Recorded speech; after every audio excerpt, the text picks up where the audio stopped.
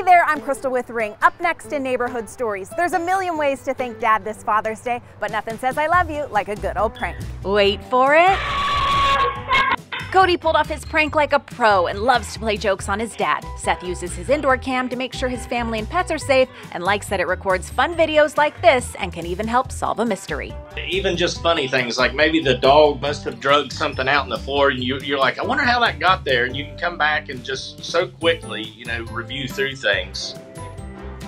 That's baby Ava strapped to her dancing dad Giovanni. He took her on a walk and stopped in front of the video doorbell to show Mom, Preeti, and the family how they were doing. We have a couple people in the house, so it's nice to just kind of leave messages as you're leaving, like, hey, I'm heading here. And usually anytime we're taking my daughter out, anyone is excited to see like a little clip of her.